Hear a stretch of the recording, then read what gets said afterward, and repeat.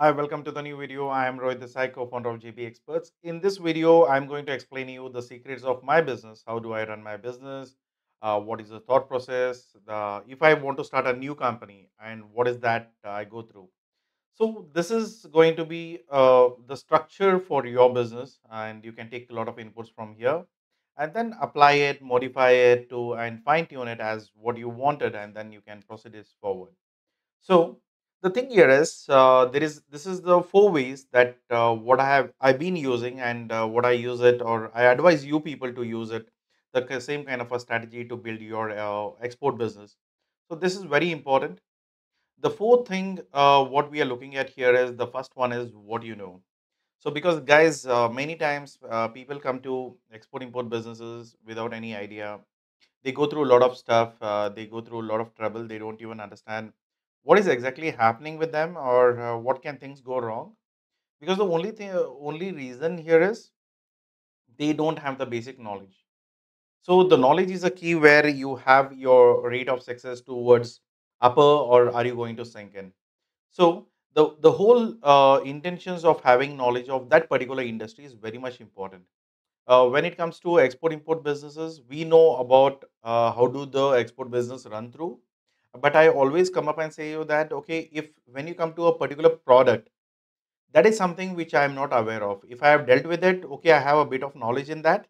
But if there is a product that I have never dealt in, so I always say this like, okay, I don't have a knowledge in it. So let me check with the people who knows about it. So I call to a couple of other exporters, understand about it, and then we can take a call on that whether that business is profitable or not. So what I suggest you is please invest your time and money on the knowledge gathering if you don't have any. So it could be a product knowledge, it could be the business operation knowledge, or it could be a logistical knowledge. Whatever the knowledge is required to be a successful exporter, that is something which you need to look into. In today's world, digital marketing, having a website or understanding about how the website works, how the SEO works, investing on the right foot with the right agencies, the things will really fall into the right foot forward.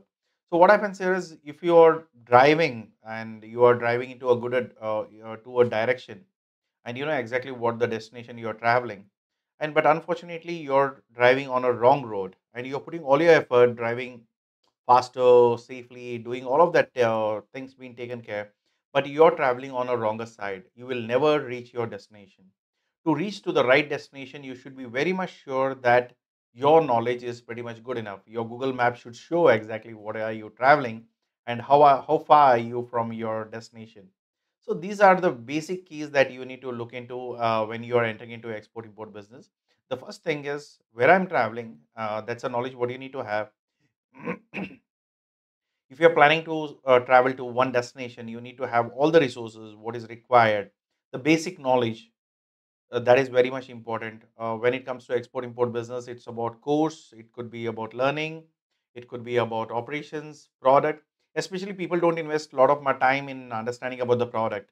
But the problem here is guys, your success is 99% depends on your product. So what do you offer to the people is very much important. You should be very much you should have the knowledge about it, because people don't want to buy the product from someone who don't even know what the product is selling through. So please be very sure about it. Please gather all the knowledge, all the resources, whatever possible at this current of time. See what happens here is in today's AI world, you the knowledge is not a big challenge for you to understand. Get it on Google, search it on AI, do all of that, get all the data, whatever is needed to run your proper business. So gather all those information and then put your step into the practical experience. Go and meet people, get the hands-on quality, check the quality ranges, check the quality type, the product type, and varieties of it.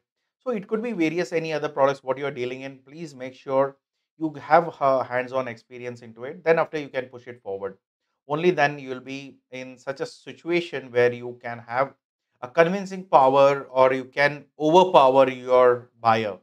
Because normally if you give a perception saying that okay, you don't know anything about your product, then the buyer will run away. It's not about how do you approach your buyer. It's more of like how good are you convincing your buyer to buy from you, because he has multiple options already. Even he has internet access, he can search for the buyers, he can talk to someone and he can go on it. But the problem here is, if you're talking to him, if you have opportunity to talk to him, either on trade shows, either on buyer seller meet organized by any EPCs or Indian embassies, but you need to have at least a knowledge on your product and the operations, what you're getting in, and how are you helping them, and what the major problem they are going through, and what is that pain you're relieving out of them. So that is something which you need to look into that.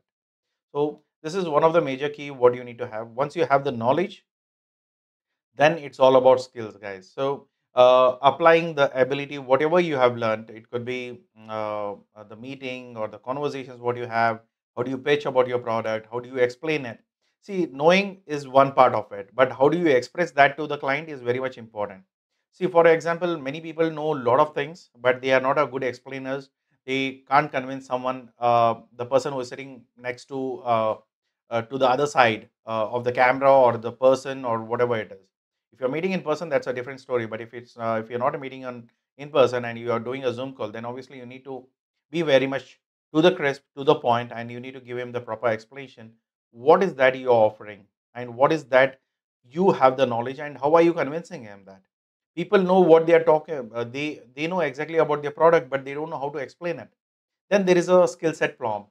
You need to be a good communicator when it comes to exporting the products. It's not the skill. What you need to have is the good communication, good command on the language, and the way you communicate to the people. And apart from that, it's about how do you take the counter questions whenever the client asks something, and how good you are responding. It may be on your negative foot, but still you need to take it on the right spirit and then give them the proper answers or counter them with the proper answers. So that is where, if the buyer convince, is the theory works is this, like either the buyer convince you or you convince the buyer. If none of the convince, then obviously the deal is in the trash. So that's how simple it is. So you need to focus on your skill set. It could be communication, it could be handling your team, it could be handling your logistics, the way you talk to people, all of it. And more than that, you need to know for sure that what are you talking to the buyers and what are the things that you need to bring up. See, because this doesn't come on instant. If you do one meeting and you're getting disappointed, not like that. You need to do multiple meetings, you need to fill for a couple of meetings, and then you can go forward. And once you are able to keep repeating doing the same thing again and again, there will be a high situation that upcoming orders will be upcoming buyers will be very much impressed, and you know exactly what about your product is. And many times what happens here is, if you have a friends, normally I do the same exercise. If you have the same thing, please try it. I whenever I have an idea, I share it to with my family, my brothers, my friends, and all. Those guys will come up with a very weird questions, which normally my investor may ask, my buyer may ask, sort of it. So they will point you down. They will put you so down that, "Arey yaar, should I do this business or not?" That's how the things comes in. But if you have the answers for every question, what they have, note down every questions and find the answer for it. And if you have other answer for every question, then 99% you will win the deal. So people look for, okay, so how do I get a buyer? How do I get his phone number? How do I get it? His email ID? Where do I catch the buyer? Agree, that's a challenge, but still somehow we can crack it. But how do we convince the buyer? Do you have a strategy for it?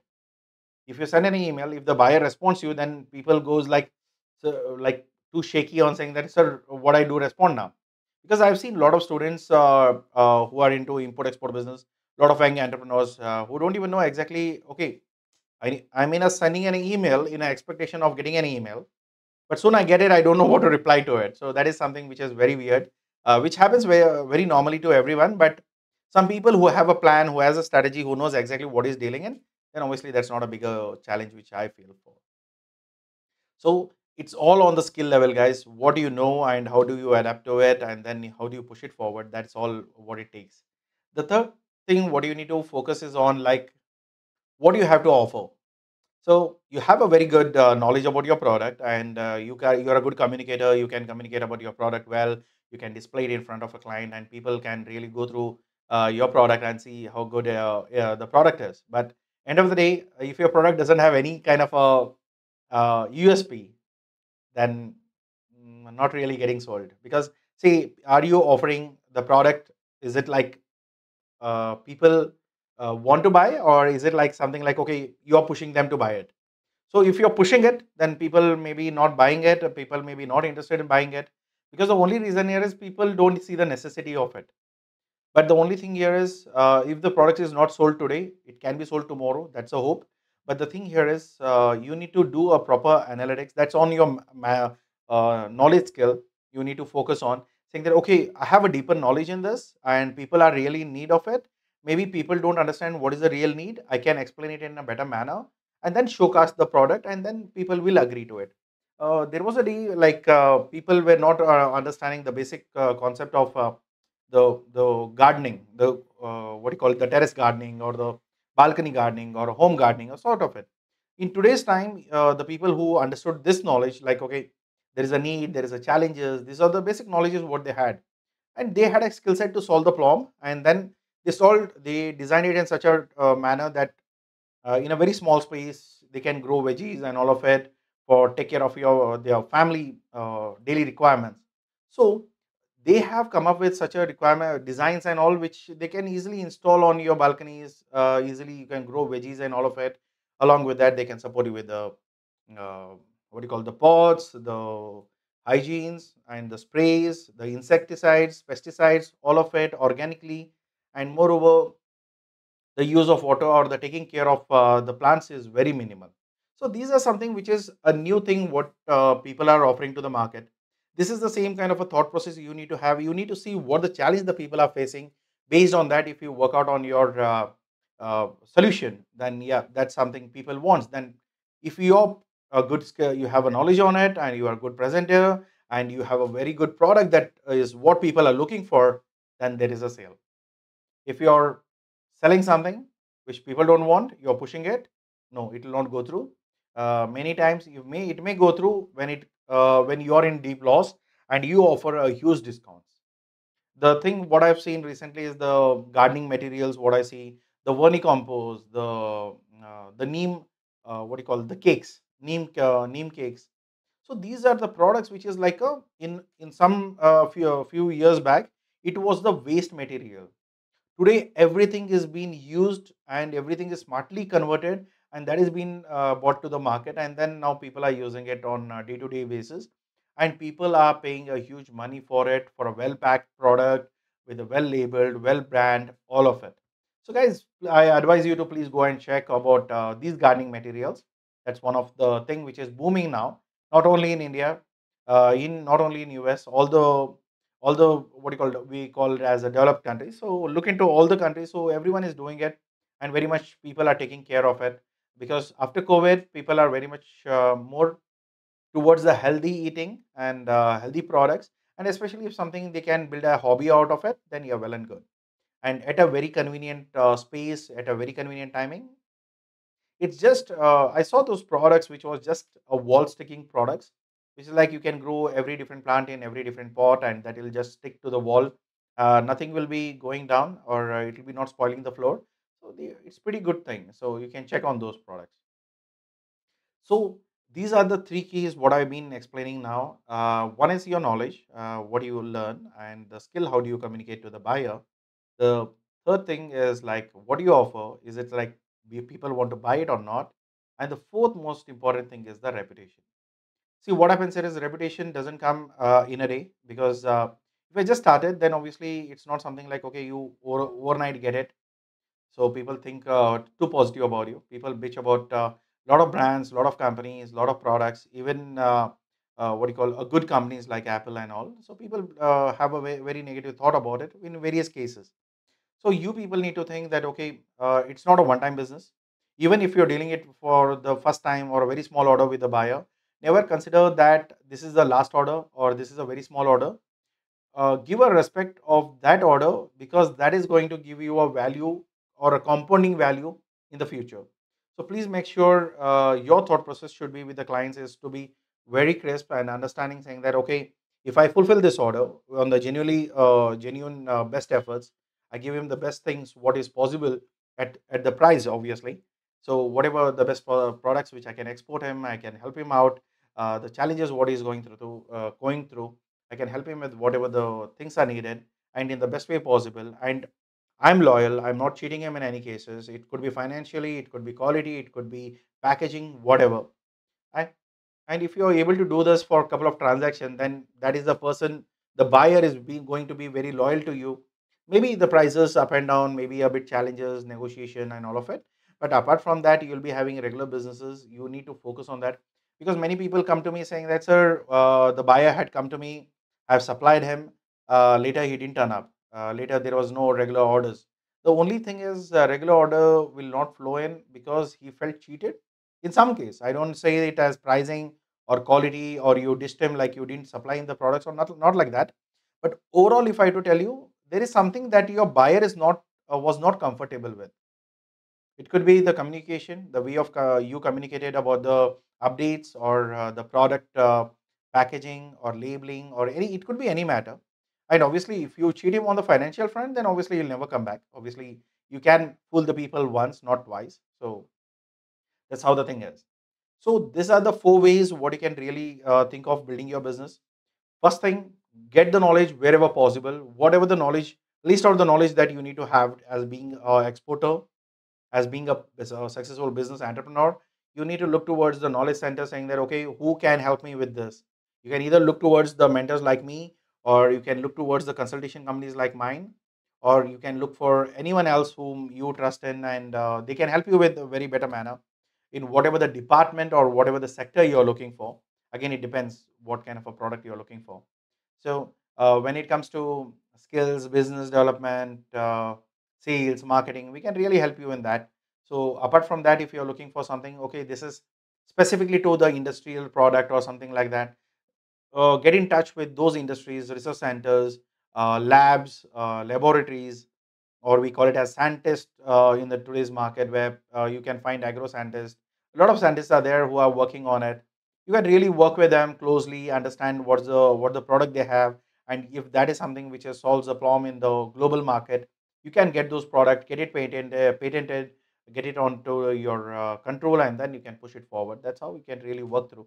If that is something a long vision, but if you are looking for something which is ready made and someone is offering it already, and there is a good demand for it, then yeah, really you can do something better than that. And see, what is that improvisations you have to do. It's not something like, okay, everyone is doing it, so I'll do it. It's not that way. Think differently, think out of the box, and see how well you can modify it, and what are the bigger challenges there. Challenges don't will not be loud. You need to, once you enter to the ground level, once you start working, you get to see that there is a pain there. Some of the other challenges will be always left out. That is something which you can address and figure it out, and then push it your products to that sentence, and then obviously that will work through. So this is a piece of advice which I wanted to share with you guys, and I hope this video adds some value. So if it is really done, then give a like, hit a like button. And if you are new to the channel, and if you want to stay tuned with our upcoming updates, please subscribe to our YouTube channel. And all the best for your future. See you in the next video. Till then, take care. Bye bye.